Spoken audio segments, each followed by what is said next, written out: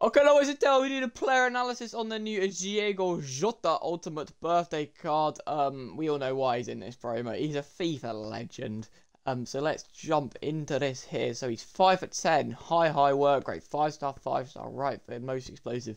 You just know that EA are gonna suck off his stats so much because obviously he's a fuck partner. He can play striker or left wing or centre forward, obviously, but don't play centre forward. Decent links there.